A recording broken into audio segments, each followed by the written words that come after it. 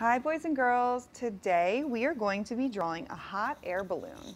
Usually with videos like this, you wait until the end and then you get to do the steps, but today you're going to be watching the steps and doing them along with me. So the first thing you're going to do is write your name on the back of your paper. I want you to put it somewhere in the corner. This is just in case we have to erase or use the back of our paper because we made a mistake. So we don't want our name really big in the middle because we could use the back if we mess up. So I'm going to put my name up in the corner and then just flip it when I'm done.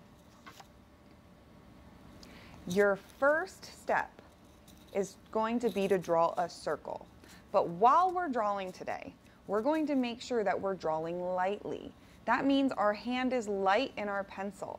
We are not pushing really hard because if we have to erase a mistake, it's easier to erase a light mistake than it is to erase one that was pushed very hard into our paper. So our circle can go anywhere on our paper. I'm going to put mine right here. It's not a perfect circle, but that's okay. Next, you're going to make some lines that come down off the hot air balloon, and then you're going to close them. And that's because hot air balloons aren't really circles. They have a part that goes downwards so that the flame that heats up the hot air balloon, that's why it's called a hot air balloon, makes it rise. Once you're done drawing your curves, you're going to take your eraser and you're just going to erase that part underneath the circle that we don't need, the line in between. So the bottom of our circle is gone now and we just have this curve and the top of our circle. And then we're going to add a basket for somebody to stand in. So a little bit down from the bottom of your hot air balloon, because they need space to stand up, you're going to draw a parallel line or a line that is even. Then just turn that into a square. And we need some strings to attach our basket to our hot air balloon. So we're going to add those strings. Now the hot air balloon itself looks a little plain.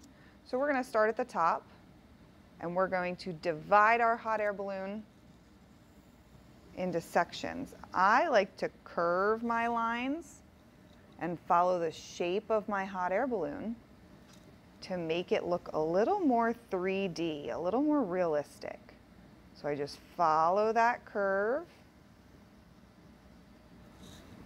and now I have a hot air balloon. But it looks a little plain on my paper, looks a little boring. So now I'm going to add a background. First, I think I want to add a hill. So I'm going to start at the edge of my paper and I'm just going to go downwards. And I need some more hills, so I'm going to add more on the other side. And this hill is going behind that one, so I can't see the rest of that line. So if you do hills that go behind one another, you have to choose which one is in front, this one's in front, and which one's behind, this one's behind. Now, I think I want some clouds. So I'm going to draw a cloud that's kind of running off my paper. You don't have to do the same placement clouds as I do. You can put them anywhere you want. I just think I want to put mine running off my paper a little bit. One more, I think.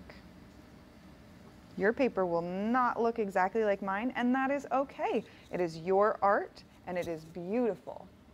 Once we get a drawing that we like and we think we're done with, we don't have to erase anything else, you're going to take a Sharpie, and you're going to Sharpie every line on the front of your paper. Every line that you want to keep is going to get traced in Sharpie. Okay, boys and girls, have fun with that step. We will talk about color in the next video. Bye.